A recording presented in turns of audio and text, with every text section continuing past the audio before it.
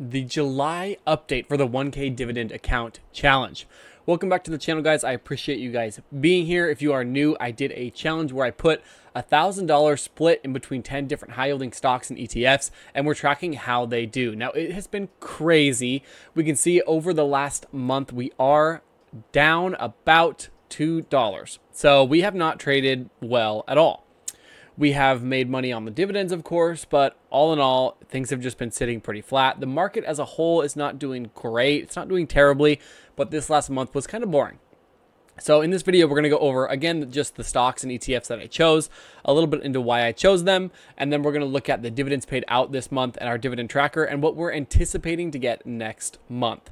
So we are up about a little less than $9. I have a few dollars in Bitcoin on this Robinhood account, so we're up a couple dollars. Nothing really crazy to write home about. The market has been doing well. I mean, SPY is up. So far the account has been losing compared to SPY and QQQ.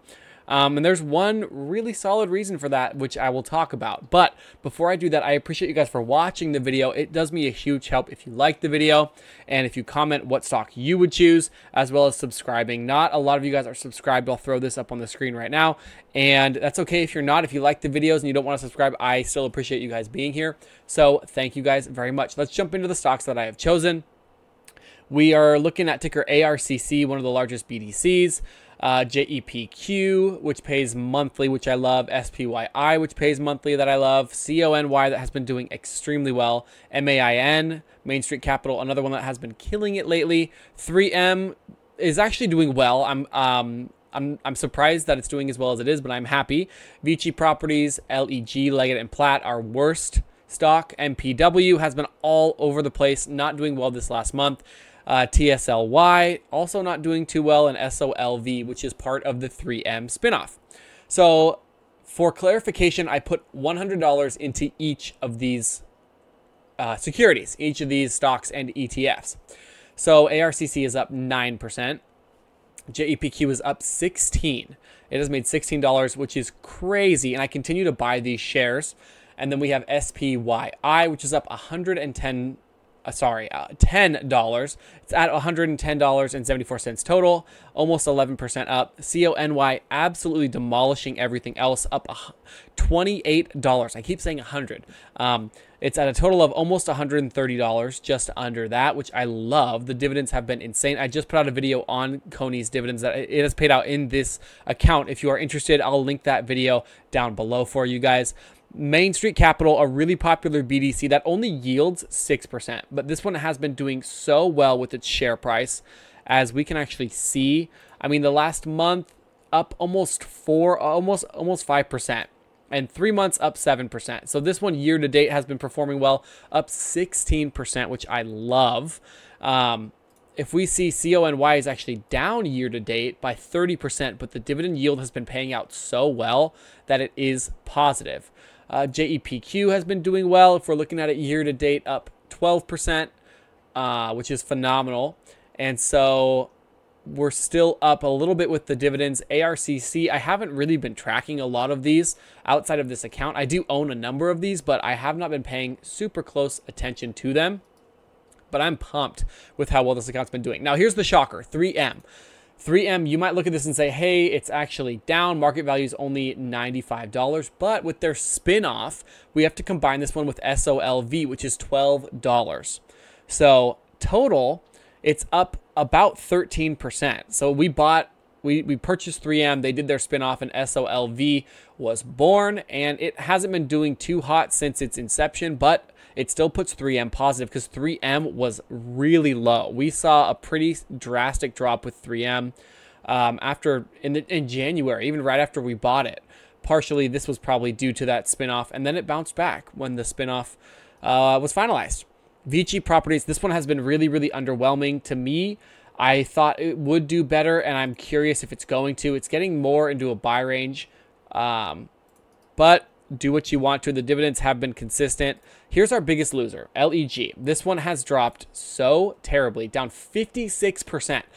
We would be doing extremely well in this account. We'd be up over 5% if it weren't for this stock. So I am bummed, to say the least. And I mean, the 5-year chart on this is awful. This was a $50, $60 stock, and now it's at $11. Is this one at a buy range now? They cut their dividend quite a bit. So for me, I don't like buying them when they're down this terribly. Down 61% in 1 year. This thing was a dividend king, and then they cut their dividend.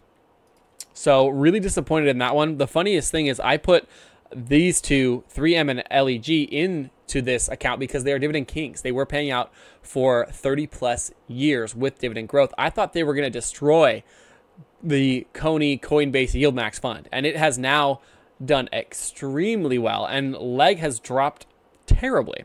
MPW all over the map, really a lot of speculation. Since we purchased this one, it has been up and down like a roller coaster.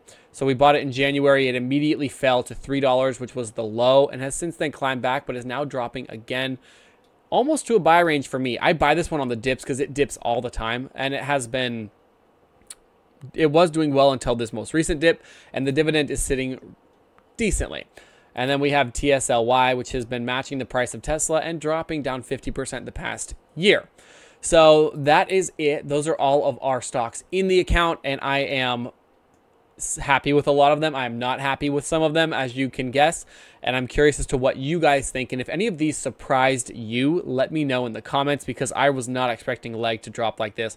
And I actually thought 3M would do significantly worse with all the lawsuit news, but it has been doing okay. So let me know what you guys think. Let's jump into the dividend tracker and see exactly how much money we made this month with all of these dividend stocks and ETFs. So here we are with our dividend tracker. We're on the dividend tracker. I like this software. I don't love it. You can't do reinvesting dividends, so every time I have to come in and update it, which is not a lot of work, but it would be nice if it could. So currently we're sitting with our portfolio dividend yield at 23.5%. Most of that coming from CONY and TSLY. Coney is currently yielding over 100%, and that actually is pretty backed up according to what I've looked at with the research on what it's been paying me. And so we can see this has it at sitting about $1,000 and a $4 gain, which is not good. This has it being down $115. A lot of that is because it's not counting in the dividends that we're making, and that's what that disparity is. So we've talked about the diversification and what is in this account. It's not terrible diversification. We can see a lot of MISC, which would be like Coney, Tesla, and a couple of the other ones. Financial services, which are BDCs, real estate, REITs, industrials, Leggett & Platt and 3M, consumer cyclical. That actually might be Leg or 3M. So it's a little bit all over the place, but this payout calendar, let's see how we did. A lot paid out this month. We had dividends from Coney, Tesla, JEPQ, which are all our monthlies. Main Street Capital and 3M. Main is also a monthly. And then we had ARCC, Main again, and SPYI, which means, did we get a special dividend from Main Street Capital? Let's check. But total, we made $20.79 from this month, which is phenomenal. 2% return on the month just from the dividends, not including the price appreciation. So let's take a look at how these paid out. So we had $10.69 from Coney, and we had $3.58 from Tesla, which I'm happy with both of those. Coney, whenever it gets over $10, I'm ecstatic because it's a crazy dividend. What did we get from JEPQ? Didn't pop. Oh, there it is. 94 cents, which is excellent. That's close to a 12% yield on the year because we're going to get 94 cents each time, and that's on only 2 shares. So pretty happy with that. Main Street Capital, a dividend, paid us 58 cents. Again, that's a little bit over a 6% yield because we get 12 every single year and on the $100 investment. And then we had 3M, 65 cents. This pays out quarterly, so it is definitely a lower yield. Significantly lower. I should look into that actually because it should be paying more than that as one of our quarterly payers. Then we had ARCC, $2.51. I would expect Main 3M to be paying closer to a couple bucks. ARCC, consistent. Love it. One of my favorites. Tell me we had a Main special dividend. Main Street Capital dividend on the 14th for 58 cents. So it doesn't look like it's a special dividend. It looks like they just have it grouped into both. I'm not sure why that is. Must be just a glitch with the software. And then we have SPYI, which is actually paying out. Okay, Main Street Capital on the for 73 cents. So there must have been a special dividend with Main Street Capital, which, boom, love it. They keep paying out those special dividends. I'll double check that, but it looks like that's what it is. If I'm wrong, let me know. And then we have SPYI. So I talk about this almost every time. When I first invested into SPYI, I was getting $1 every single month because it was just over a 12% dividend yield. And now we've worked our way up all the way to $1.12 a month. This is the power of dividends and compounding. It has been performing well. The price, I would say, I think it's been consistent in the price, but the dividend has been really, really consistent. I love to see that. I have more videos on SPYI and QQQI, which I love that fund as well. They're both from Neos. If you guys are interested, check those out on my channel. So all in all, $20.79 from the month of June. If we go to next month, let's see, we're expected around the same $21. And if we go to just our account, which would probably be the same, we can see that, yeah, we're expecting about $20, a little bit lower in August. We must be losing some of our quarterly dividends, and then they come back pretty cyclically. So I hope you guys enjoy this video. If you want more details, let me know, but I appreciate you guys for being here. Don't forget to hit that like button, and I will see you guys in the next monthly update.